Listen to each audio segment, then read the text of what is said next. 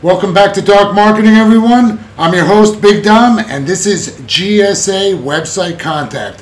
And this is going to be a follow-up to our Scrapebox Parts 1 and 2, where we're going to talk about how we use those lists into these scenarios. But right now, I've got 4 setups running, and I want to kind of take you into that. We'll go through the proxy setup and some of the particulars that I've been testing with variations in my variables for the actual postings. So with that being said, let's get started.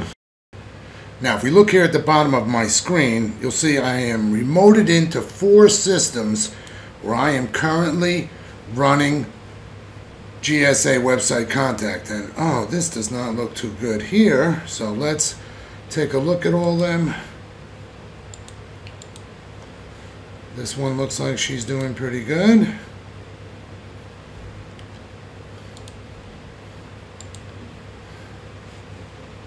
Not bad.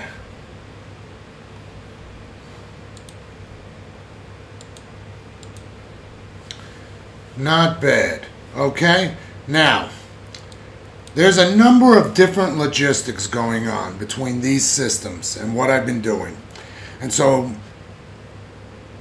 in recent weeks, I had a lot of problems with various proxies and proxies getting, I was getting proxy errors, and so I tested several different companies and even wound up going back. I canceled one company and they came back and said, hey, we fixed your proxies, we gave you a free month, please try them again, and they worked.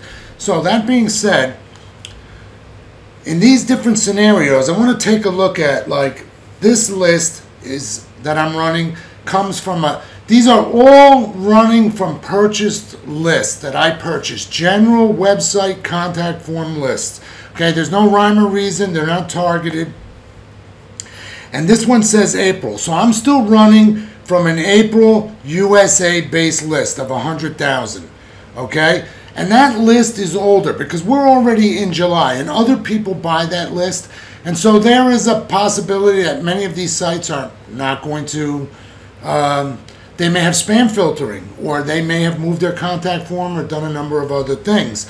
So I have some varying, even though I'm running old lists at the same time on one system. See this? I'm running a list from June. And I just got my July list. They came out late this year. And so right now, with these 4 scenarios, I'm running, there's something going on here. Bad thing. So I'm going to pause this because I don't want this campaign going so far south, but I've got proxy banned. And in all 4 of these scenarios, what I'm doing is I'm running my GSA with proxies scraped. Now, just be aware that I did a couple of scenarios where I actually put 2,500 HTTP proxies in, IPv4s, IPv4s, and that they ran well. But then I also tested with scrape proxies and back and forth, a combination of both the private and the public proxies that I scraped. And I realized I was just getting, mostly I could get just as good as a result with my scraping proxies. So let's just take a look. Like, this is what one of my projects would look like. So we go into our project settings, and look, even if we were scraping, it would be the same thing. But we're not scraping with these scenarios. So we're using a list. And here, what we want to do is we want to check use proxies for sending. So now we're going to get the proxy dialog box here. Now, something you need to understand about this is the same for all of GSA's products. They have it built in. So if you just get something as small as GSA's search engine indexer, it has this product built in. All of their products have these free proxy scrapers. So let's just take a look at how you're going to configure that. First, we go over to the options. And in this case, we're not using private, we're using public. And I like to set this for every 30 minutes. And I'll either put 1,000 or 1,500 proxies I want it checking. And that's really it for this. I'm not doing any other magical stuff, but what we want to do when we go over to the list, what we want to do is we want to add proxy sites. Now by default, they'll just have a couple of things checked in here. So I like to go down here to like free proxy. I look for things with .com extension, .net. I don't want to mess with Russian extension, especially, you know, with the war in Ukraine right now, there's a lot of IP blocking. They're cut off from us, we're cut off from them. So I don't really want to get involved with that, but I add some extras. Okay, that's probably going to do it. They've got a pretty extensive list here, you know, proxy, fast socks, blog socks, proxy free list. Okay, so now we need to beef that list up a bit more. And just a little tip with that, if you're getting enough proxies, especially like if you use paid proxies in this scenario, what you'll notice is, like, one thing we see here, when we see these colored fields of activity going right up to the top here, as opposed to, well, here, see, again, we're going up to the top. That means the contact software is not running fast enough or processing enough, and that could be a sign that it's not getting enough proxies. Whereas here, we've got a pretty good processing rate going on. Let's go back to the fourth one. Again, not bad, but sometimes these will be going where I'll have to stretch the view out on this so much because the processing will just, you know, we won't really see the activity. It'll go so far down and deep. So a bit of an indicator there by how many you see processing by that have completed with a response will give you an indicator how well your proxies are running. And you know, you could always stop and try to scrape some more, change that setting. So that being said, that's how I would do that in here. You know, same thing. So when we go to add proxies, what we want to do is we want to select find, online, and test. Now that we've got it configured. And generally, you know, once I'm going to start up a campaign, I like to get that going right away while I'm messing around with my other stuff. You want that running in the background, getting some lead time on scraping proxies before you're going to begin to run.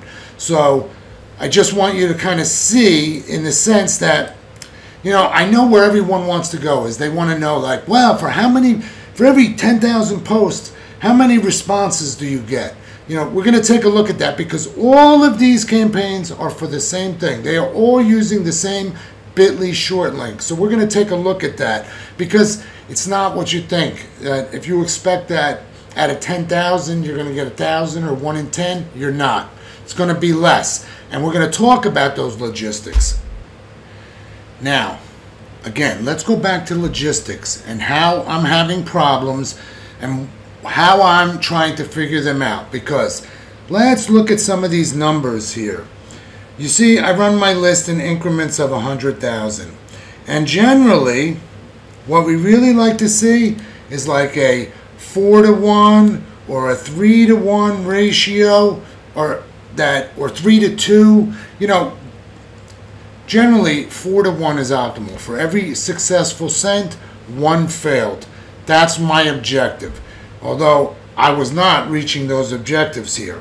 And that's not always the case, as I've had problem campaigns, as you can see. That sometimes here, 64 to 34. So it was kind of a 2-to-1, you know. Had some ones that, you know, they're running. Now this one was just doing terrible. In fact, it's a little more than 1-to-1, but it was way down. It was 1-to-3 or 1-to-4. They were failing. And so I had to get in there and figure out why. And I said, hey, this is a newer list.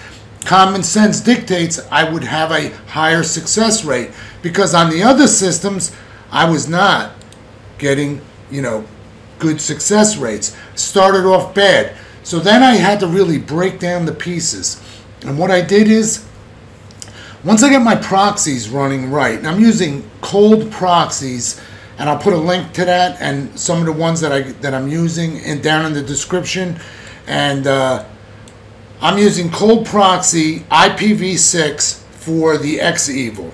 So what I wound up doing is turning the proxy off, submitting without proxies, and I ran a VPN, Surfshark, which has an IP rotation, but I kept changing the location too every few minutes. And this was just while I was sitting at the machine to do testing and to see, you know, what the impact of one on the other is. Because, like, it's important to understand with proxies,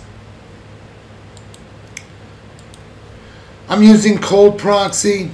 Sometimes I've used proxy seller, and right now I'm using proxy scrape also, which is another nice proxy, but they don't all work the same.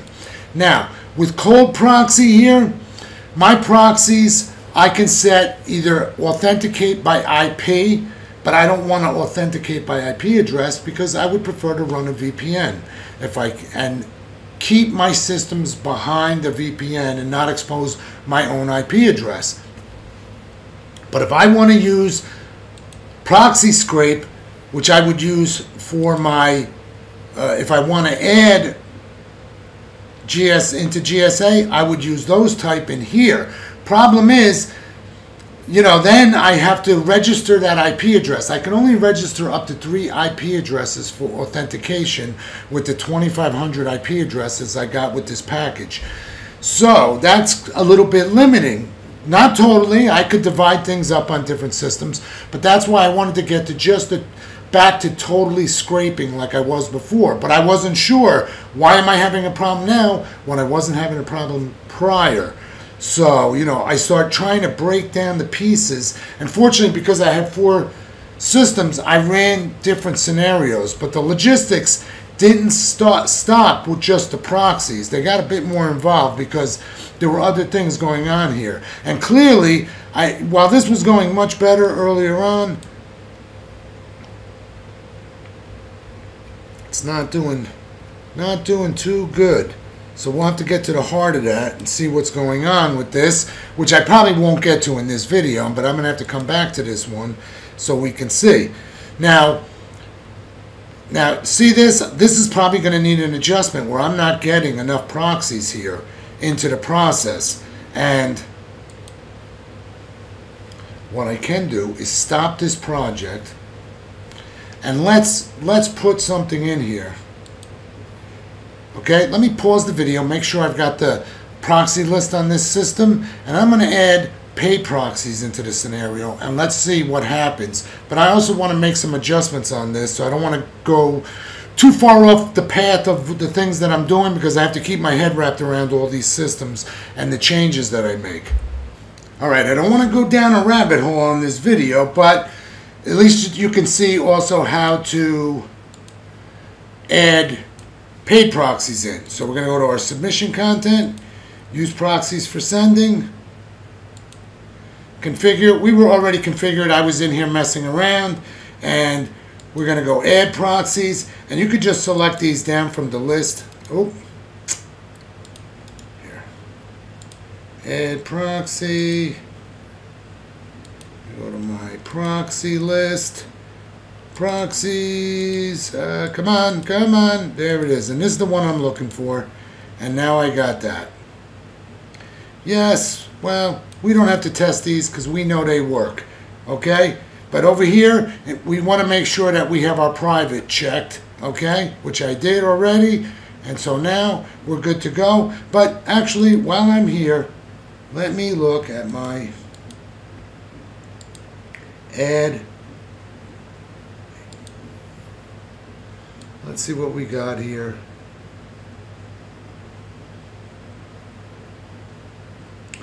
Now, just be aware. Sometimes some of these are not going to help us.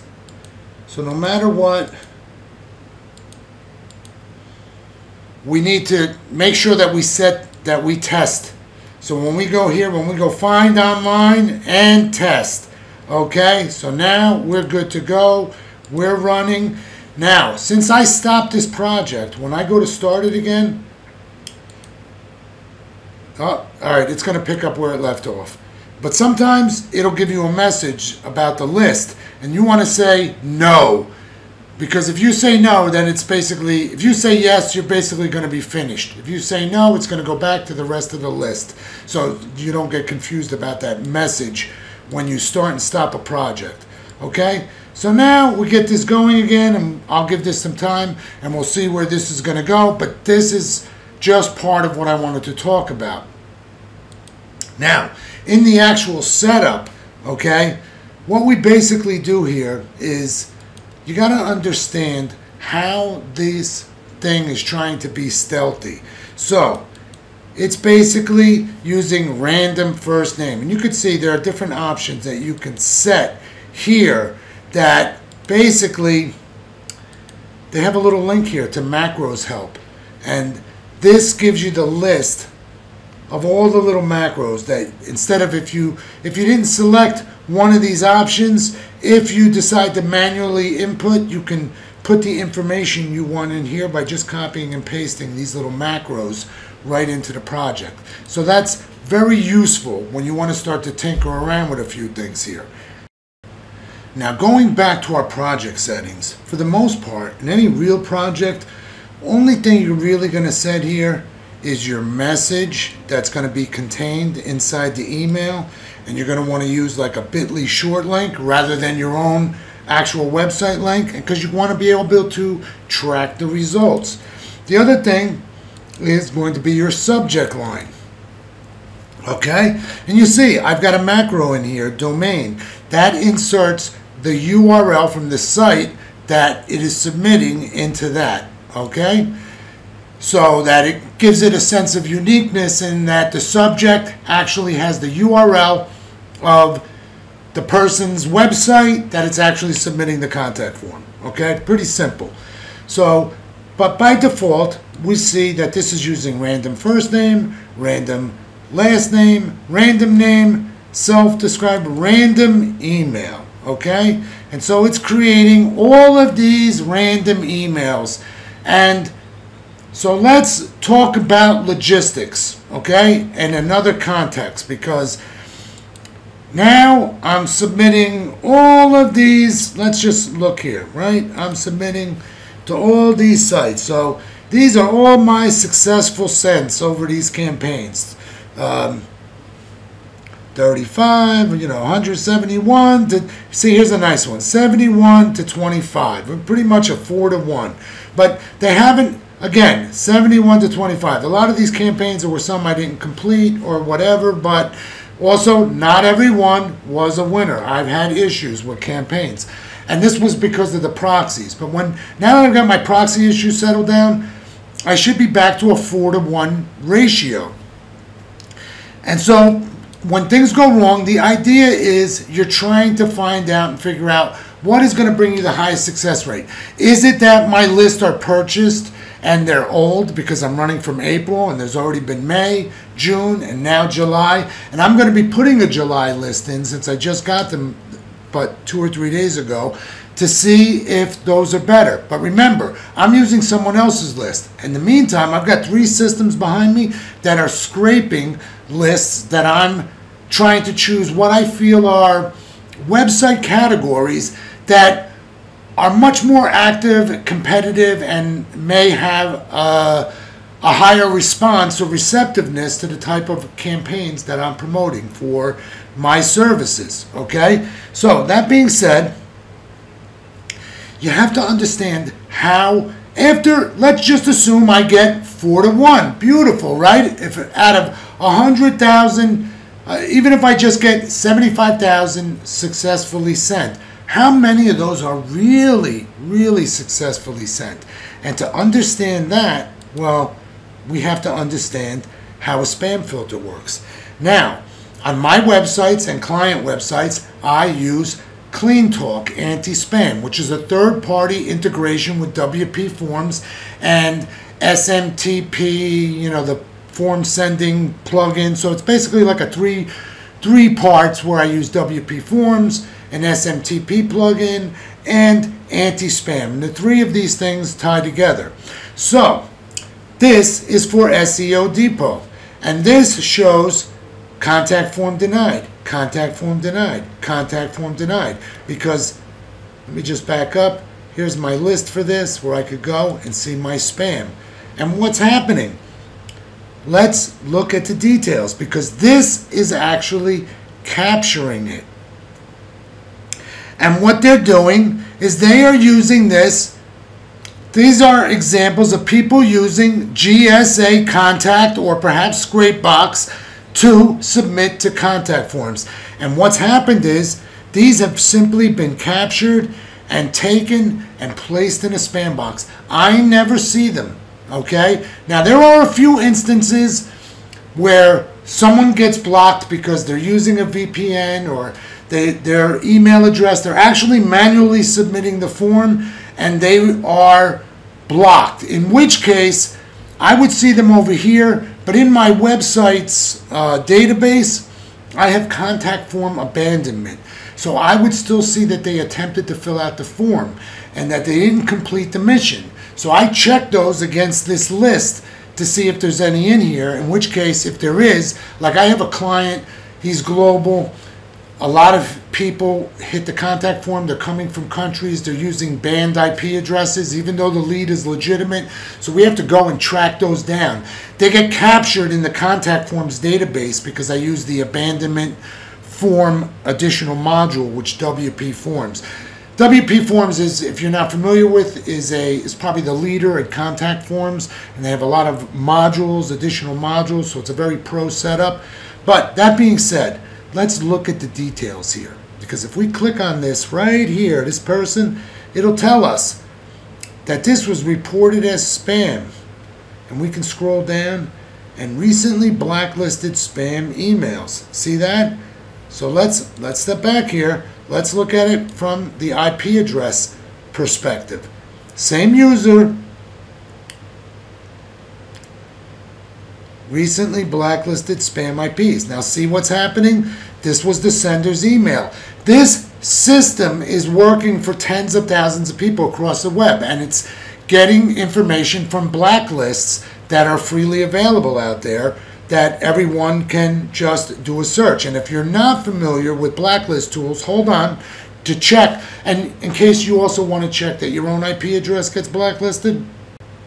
Now, if you go to the MX Toolbox at mxtoolbox.com, you can select blacklist, okay? You can put your IP address in, and as you can see, my fixed IP address is clean. Beautiful, okay? But these systems feed these lists, and that's where this info is coming from. And so we could see that basically this person is running fake email, doing the same thing what our product here, GSA, is doing. It's creating random emails, but they're coming all from the same IP address. And this is the reason why we need proxies, so that they all come from different IP addresses. Now, here are some of the things that I have been experimenting with. And of course, I have and own, well, don't own, but operate my own VPS with websites on it, and I have full access. But of course, as long as you have a website and you have domain names or a domain name, you can configure email accounts. So one thing you can do is you can configure a catch-all email account inside of cPanel. I'm not going to cover that here. You can Google it. Inside the cPanel, there is an option. The term is catch-all email account. So, for example, in a catch-all email account, here's what we could do. We could take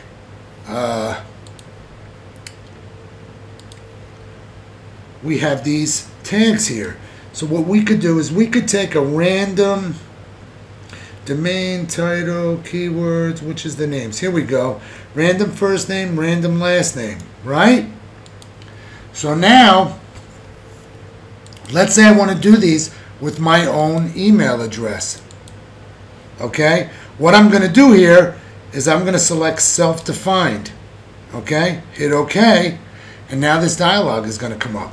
And now I could do this. I could do this random. Sorry for the interruption. House phone going off. I got the random first name and random last name. And what we want to do is put a dot in there like that. So we've got like first name dot last name, and now what I got is I go like this, at SEO-depot.com. See that? And that's going to give me, just generate random first name, random last name, and I've got a catch-all that says any name that comes to my domain name, put it in this mailbox. So I've got a special mailbox just designated for that approach. That's one way to go about it. Now another thing that I did was I experimented with, I made 10 domain names, and they went like this. Sales 1 at SEO Depot. Okay? So instead of the random names, and then what I did is I put spin tags like so. So I made sales 1, breaker bar, sales 2, breaker bar, sales 3, breaker bar, sales 4, breaker bar, and let me just put the quotes in there. So this example here, this will cycle through sales 1, sales 2, sales 3 at SEO Depot. Understand? But I began to realize, regardless of that, when you start to analyze what's actually going on over here with the spam filters, you know, I was like, am I having a good enough success rate with that, right? So now I'm trying to gauge what my success rate is. So this is where you really gotta, you know, you're gonna feel things out to the end. So now I'm doing random emails, but I'm also gonna make sure I've got random IP addresses. And the other thing that I didn't do is actually test this. What I should have done is also added my own website into the list, or do a test to my own website and see if it triggers the spam filter after I've been running. But there were some very interesting things that wound up happening. But let's just stop, because what we're trying to do here is reason out some different ways to affect the logistics of the setup. So there's one other thing. So obviously you guys want to see is the actual end result of the actual tracking. So let's just take a look at that too. Okay, I'm going to just pause. Now, this is my bit.ly link for SEO Depot, and you can see I've had 18,565 clicks over a few months of me running campaigns. Now, I don't really kind of pay attention to what the daily clicks are. At this point, I have a feel of if I'm running 2 campaigns or if I'm running 4 campaigns, you know, what they should feel like in terms of how much activity I'm getting on the website, you know, my visitors. Because generally, as a rule, I've found that almost any campaign you'll get somewhere between 200 to 400 clicks that someone will actually come in from your, even if you do an affiliate. These are some old ones I did. This is for tracking for my web thing, but these were just some tests I did back in the day. Right Sonic, I did something, I got 899 clicks. I had a good response from 1 or 2. I think I only did like two campaigns for that. Vidly, 462 clicks. Mooseend, 181. A lesser, you know, appealing product. Not everybody needs bulk emailing, automated services.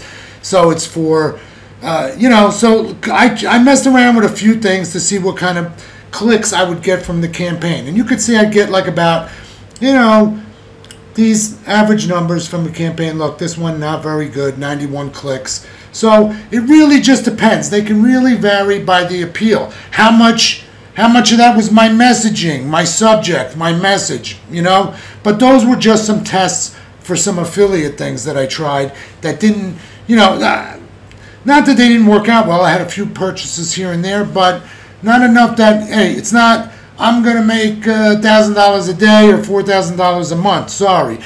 There are other things that I could run, you know, then.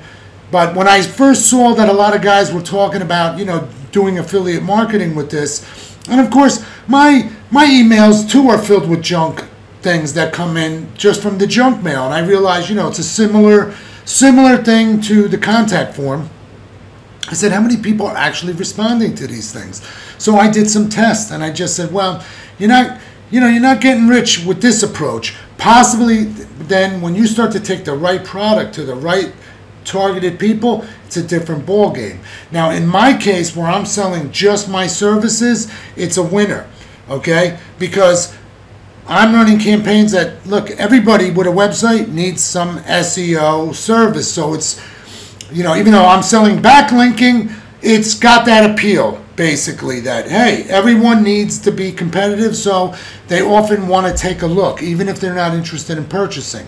Now, how many of those people convert? For my service, it's different. It's not like they just come in and go, yeah, I'm buying this, They need to contact, they have questions, there's a whole sales approach, okay?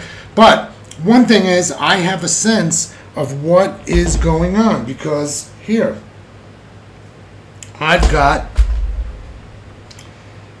a chat app on my website that is, showing me every time someone comes on the website. You can see here, on my phone, and it's on my tablets, and it's set to send me a message every time someone gets on this site. I get a certain tone, but if they actually communicate, it gets like a ringtone that they're actually trying to respond into the chat app. So I get a very specific sense of what is good activity.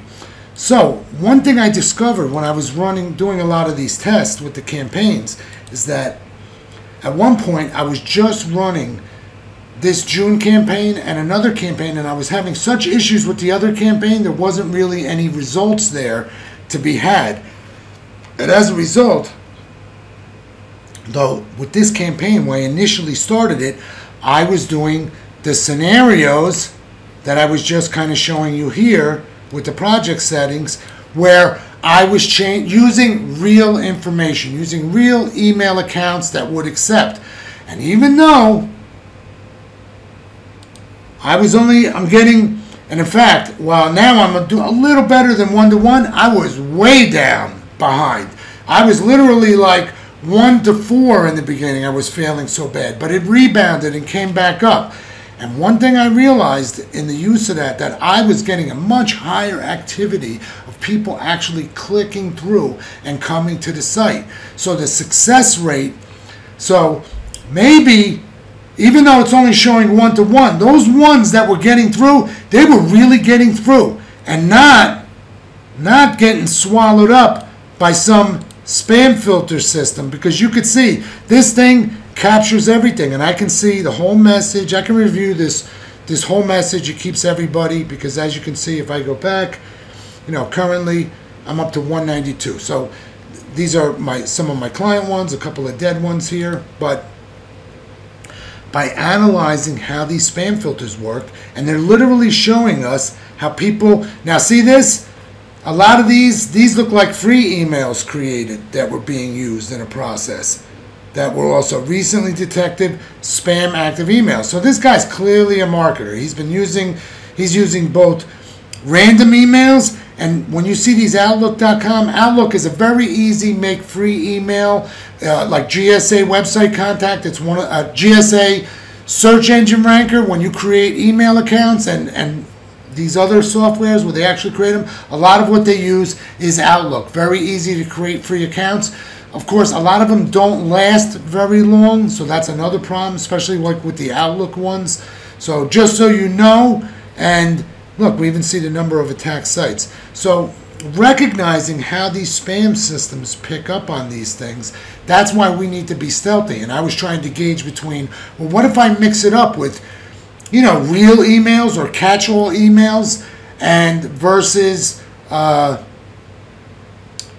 doing everything completely random. So now, while I've worked my way back around to all completely random setups, seeing what's going on with the numbers and the different lists from different months, and getting sort of a, I'm a little better at gauging out a whole range of logistics with different systems and not getting, my brain too wired out over it, because I'm kind of used to that. And I'm going to go back to trying to do more things with the randomizing using my own emails with a catch-all and or using Spintax and taking them through like 10 different sales accounts where I'm just catching, and I don't have to answer those email accounts. They're just for the purpose of sending these things. But, you can go in and check, because most likely if somebody actually were to go to the email and try to email you directly from that email rather than clicking on the link, most likely they're doing it to complain rather than contact you, because they're going to click through, they're going to go to the site, and they're going to see, all of this stuff and go the normal road. So that being said, I wanted you to understand these pieces and how I analyze that, looking at, this spam filter information and recognizing how these systems are trying to stop us. So there's a good possibility, really, that despite whatever results I think I'm getting here, now when I'm saying all this is okay, this only means it's okay that X Evil successfully solved the CAPTCHA. And then over here, we've got a good scent thing going on. Now, this was a campaign that I started last week that I restarted, and I'm not sure it's doing too good. See, it's like 1-to-1, and this is why I was trying to figure out, why am I suddenly getting 1-to-1? Is it because these lists have gotten old and I stalled with my campaigns?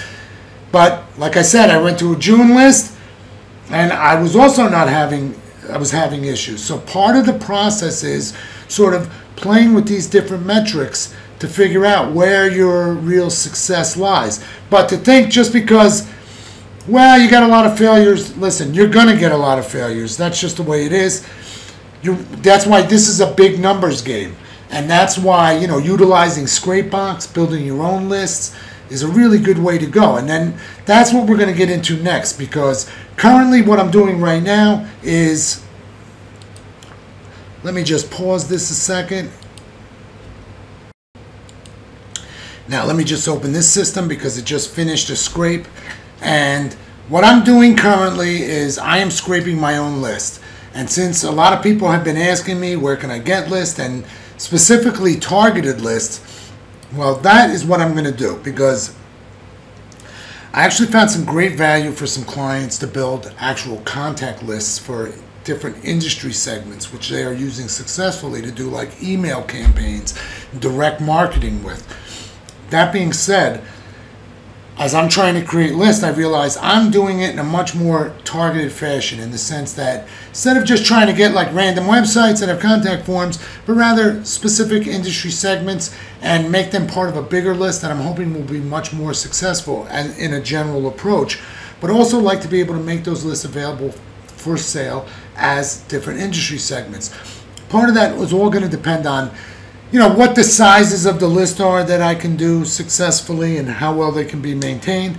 But at least for even a very good general list, I believe that I can produce a much better 1 million to 2 million list monthly and have a subscription for you guys with some really good quality stuff. Now, just some tips for you guys if you're scraping your own sites.